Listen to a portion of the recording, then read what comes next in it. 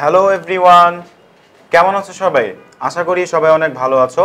Technique easy এডুকেশনের পক্ষ থেকে তোমাদের সবাইকে জানাই অনেক অনেক শুভেচ্ছা ও প্রাণঢালা অভিনন্দন। তো আমি আজকে কথা বলবো এই বল অধ্যায়ের 5 নাম্বার পর্ব। 5 নাম্বার পর্বে আমি আলোচনা করব সংঘর্ষ এবং ভরবেগের সংরক্ষণ সূত্র।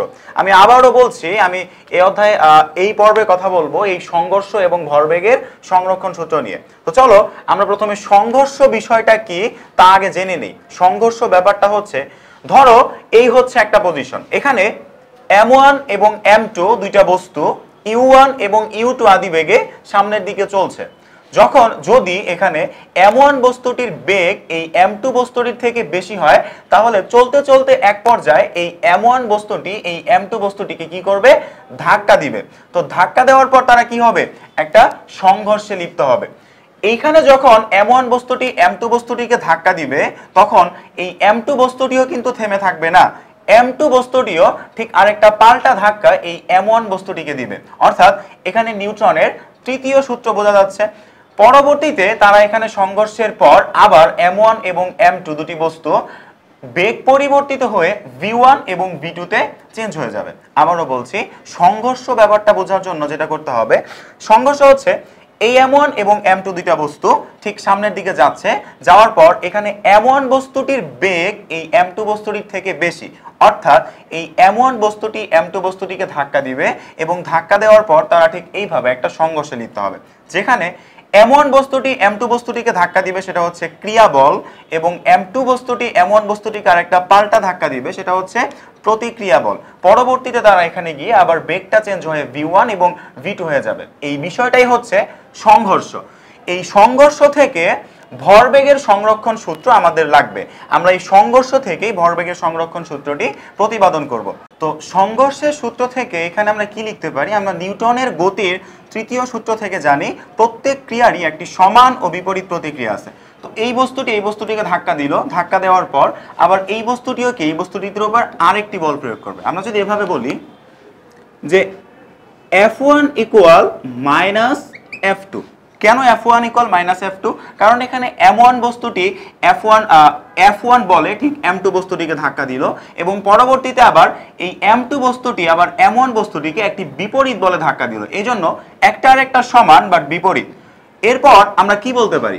এরপর আমরা বলতে পারি এই F1 F সমান সমান ma। আমরা সবাই জানি যে F সমান সমান ma, আমরা এটা জানি। তাহলে আমরা বলতে পারি এখানে F এর জায়গায় m1 a1 equal minus m2 a2। এর পরের লাইনে আমরা যা বলতে পারি, এখানে m1 লিখলাম। a সমান সমান আমরা কি জানি? আমরা গতির সমীকরণ থেকে জানি a equal v minus u divided by t। আমরা এটা জানি না যে গতির সমীকরণ থেকে আমরা জানি যে a equal v minus u divided by t। তাহলে এখানে a1 এর জায়গায় আমি এই মানটা যদি বসাই, তাহলে কি হয় বন্ধুরা? v1 minus u1 divided by কি t সমান সমান মাইনাস m2। পরবর্তীতে আবার রয়েছে a2। আমি যদি এখন আবার a2 এর মান বসাই, তাহলে কি হয়? v2 minus u2 divided by t।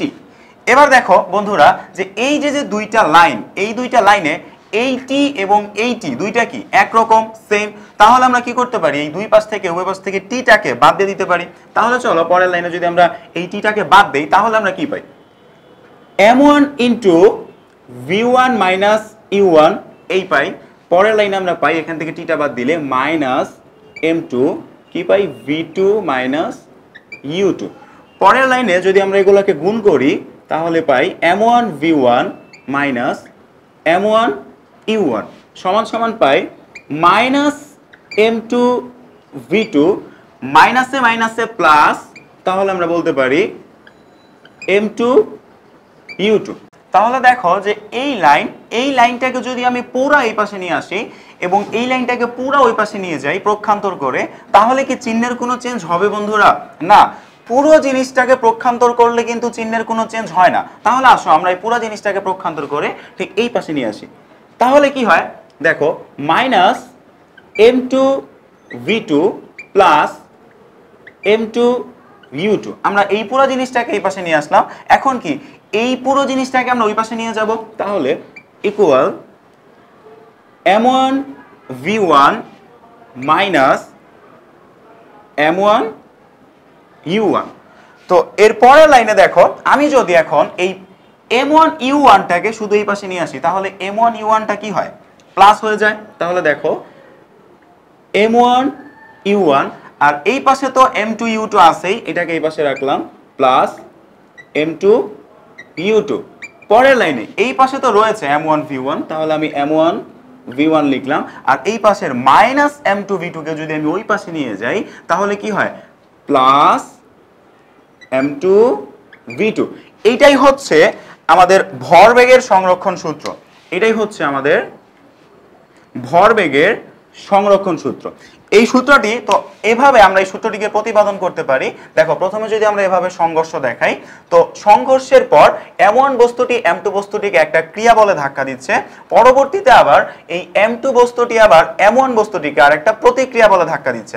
অর্থাৎ এখানে আমরা যদি বলি যে নিউটনের গতির তৃতীয় সূত্র তাহলে হচ্ছে F1 = -F2। এরপরে দেখো আমরা জানি F = ma অর্থাৎ m1 a1 সমান -m2 a2। পরবর্তীতে লাইনে আমরা লিখতে পারি m1 a আমরা জানি গতিসূত্র থেকে a সমান v - u/t অর্থাৎ v1 - u1/t সমান -m2 v2 - u2/t। পরের লাইনে আমরা উভয় পক্ষ থেকে t টা বাদ দিতে পারি, কারণ কেন উভয় পক্ষে t টা হচ্ছে একদম সেম। তাহলে আমরা যদি বাদ দেই অর্থাৎ বলতে পারি m1 এই গুণ অবস্থায় থাকে -m2 এইটা গুণ অবস্থায় থাকে। পরের লাইনে আমরা m1 v1 এই পুরোটার সাথে গুণ করে দিলাম এবং এইটাকে গুণ করে এখানে রেখে দিলাম। পরবর্তী লাইনে এই পুরা জিনিসটাকে আমরা প্রক্ষান্তর করে এই পাশে নিয়ে আসছি এবং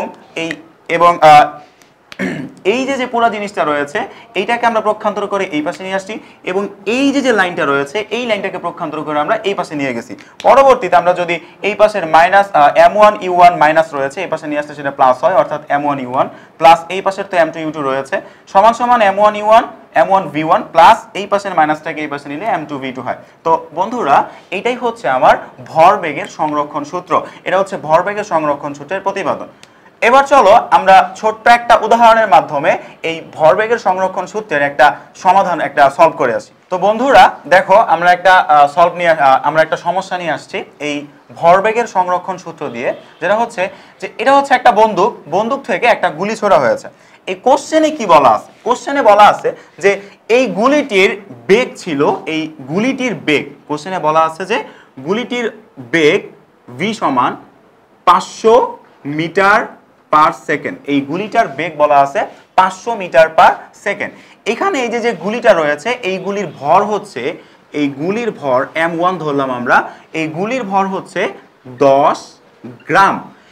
এই যে রয়েছে বন্দুক, এই বন্দুকেরও একটা ভর রয়েছে, বন্দুকের ভরটা হচ্ছে ধরে নিলাম আমরা এই বন্দুকের ভর হচ্ছে m1 = 2 কেজি।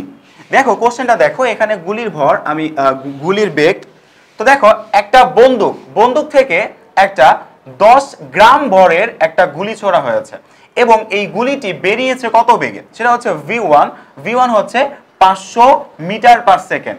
এখানে m1 হচ্ছে এই বন্দুকের ভর হচ্ছে 2 কেজি।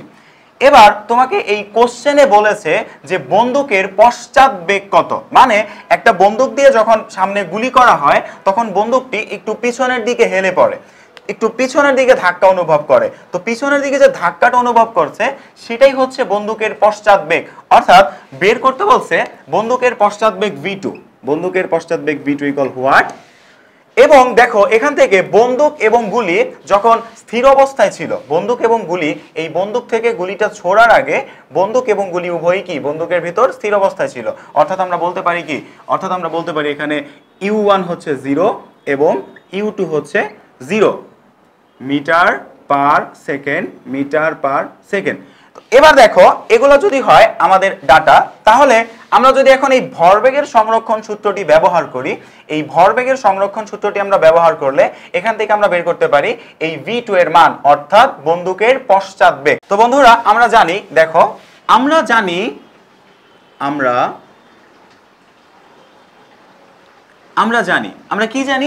জানি ভরবেগের সংরক্ষণ সূত্র হচ্ছে এইটা।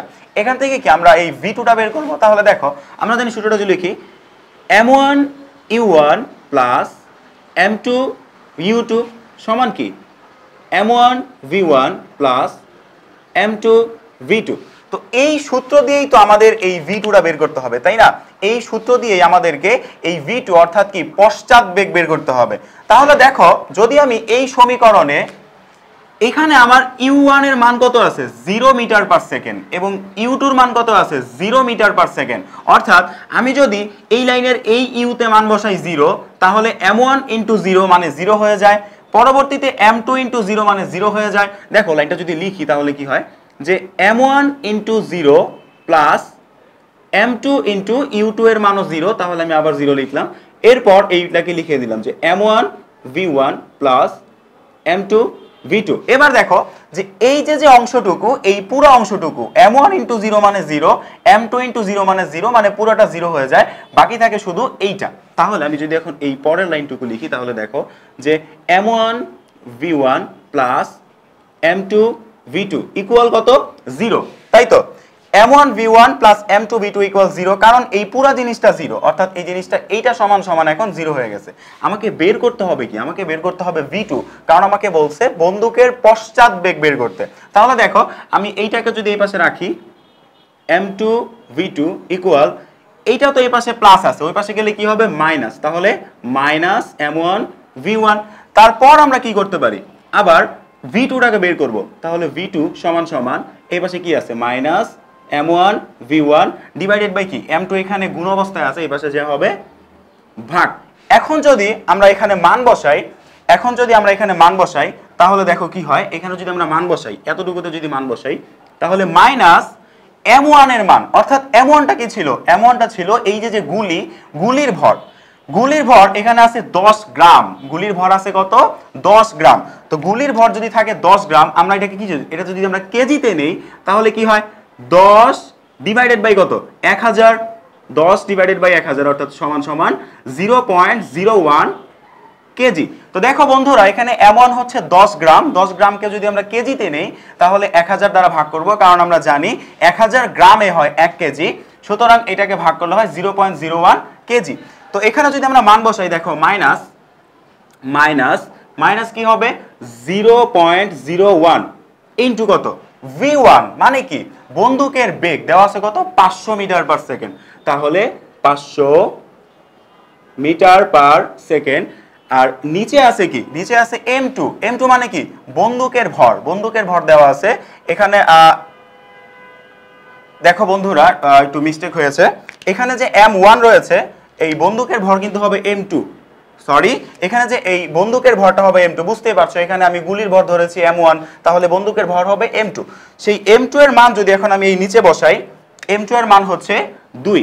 তো এই পুরা জিনিসটা এখন যদি ক্যালকুলেট করি তাহলে এই মানটা আসে minus 2.5 metre per second.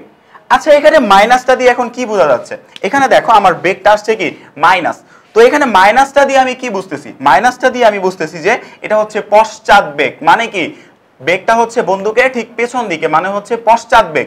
Minus দ্বারা বোঝা যাচ্ছে বেগটা হচ্ছে পশ্চাৎ বেগ। তুমি যদি এটা উত্তর লিখো তাহলে উত্তরে গিয়ে লিখবে যে বন্দুকের পশ্চাৎ বেগ হচ্ছে 2.5 মিটার পার সেকেন্ড। আমি আবারও বলছি, তুমি যদি এটা উত্তরে যায় লিখো, যে উত্তর যদি অ্যান্সার লিখতে চাও তখন তুমি লিখবা যে বন্দুকের পশ্চাৎ বেগ 2.5 মিটার পার সেকেন্ড। তুমি তখন কেন মাইনাস বললো না, কারণ তুমি পশ্চাৎ কথাটি উল্লেখ করে দিয়েছো। তো বন্ধুরা, আমাদের এই ভিডিওটি দেখার জন্য তোমাদের সবাইকে অনেক অনেক ধন্যবাদ। ভালো থাকো, সুস্থ থাকো।